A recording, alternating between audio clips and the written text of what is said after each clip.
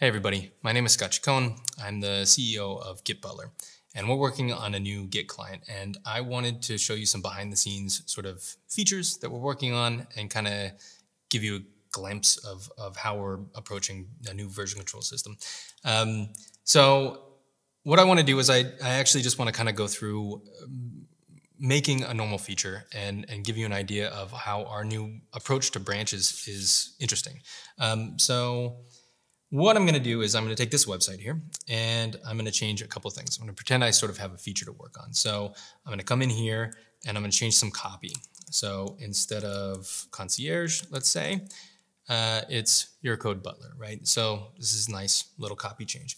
But while I'm doing that, I see a bug, right? And it's that there's these 4 files, there's 4 buttons over here, and there's supposed to be 3 on sort of a Mac. And so now I have a choice, right, as a developer. If you come and see a bug while you're working on a feature, or you have a couple features that are kind of unrelated that you need to work on at the same time, is that you either integrate them into one branch so that they're all dependent on each other, or you kind of context switch and fix, say, the bug, stash everything you're doing, fix the bug, do a commit, push it up, do a pull request, try to get it integrated, and then go back to what you were doing. But now you don't have that bug fix applied, right? And so that could be problematic as well.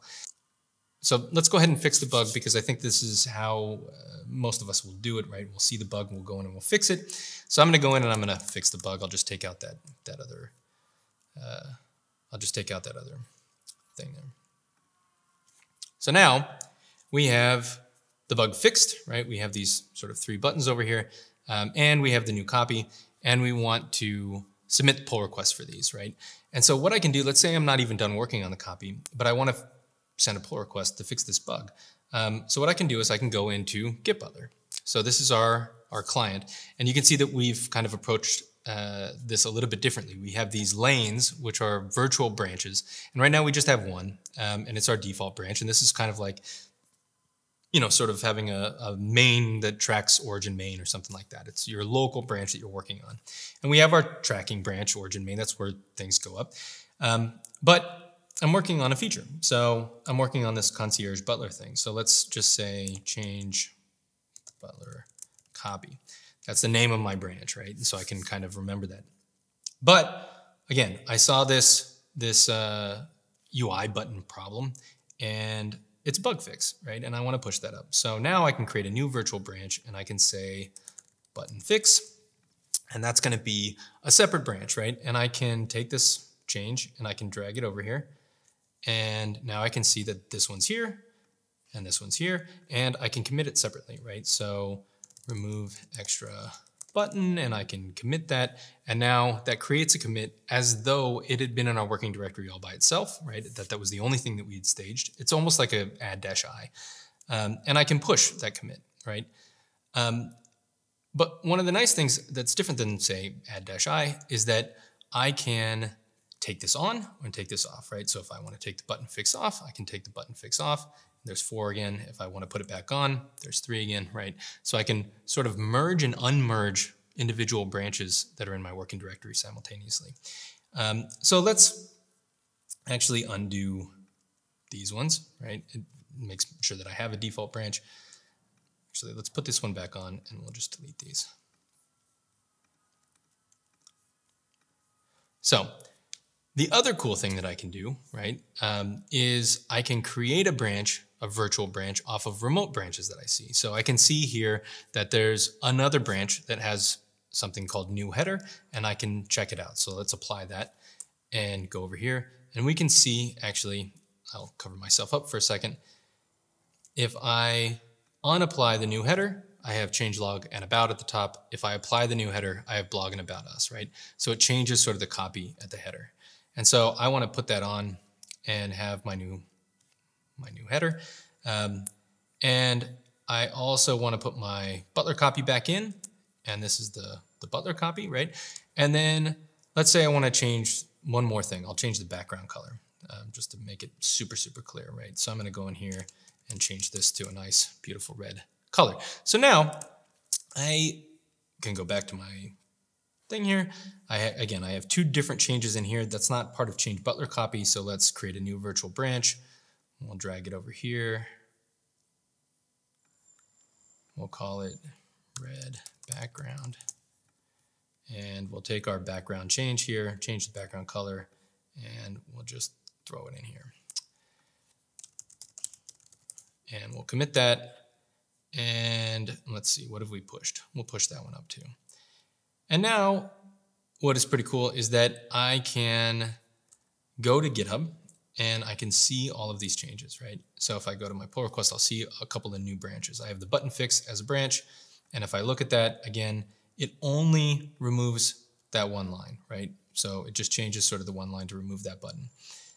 If I go to, that's the one that I copied. If I go to the red background one, again, we can see it only changed that red background. You know? And I can go into my code at any time and I can, again, let's kind of get an idea of what this looks like here. I can take my red background out. I can take my button fix out. I can take my copy out. That's not even committed yet, right? That's just sort of stashed. Or I can put them all back and I can have them all sort of merged at once. And finally, if I go into my pull requests and I say, okay, red background, that sounds good. Let's do that. Confirm that merge. And let's go here and I say, okay, remove extra button. That was a bug. Sounds good. Let's merge that. So I merge that. And actually the header update's fine too. Let's throw that back in. So I'm going to get all those done. Now, in the meantime, I have all of these applied locally. And I can go in here and I can keep working. So let's say your new code butler, right? So somebody came back with even more copy changes and threw it in there. And so that works. And I go, okay, better copy, boom. Or your new code butler again. And again, it comes back in and says your new code butler again, and I can keep committing to it. And you notice that it knew which branch to put it in, right? So if I'm editing files that are within code hunks that I've already put into a branch and I keep editing them, it will throw it into the right branch if I have all of these virtual branches.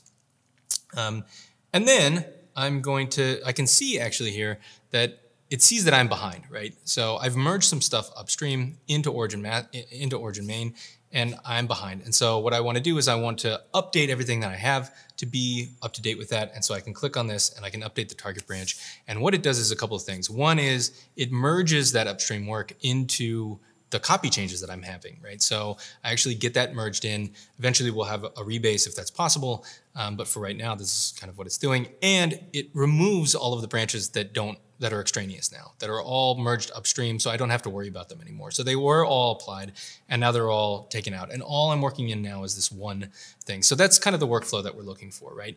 Is you're working on something, you can put it in a different context, you can have multiple of them applied at the same time. It notices when they're integrated upstream. You can keep working on them. It remembers kind of what work goes where, and you can take ones on and off that you want to try out together. And so your working directory really becomes more of an integration branch. So that's virtual branches. That's what GitButler is working on. It's one of the many features that GitButler is working on. But if you're interested in trying it out, please go to gitbutler.com, sign up for a waiting list, or just send me an email or contact us and let us know what would be cool for you to use as a version control system. So that's all. Thank you.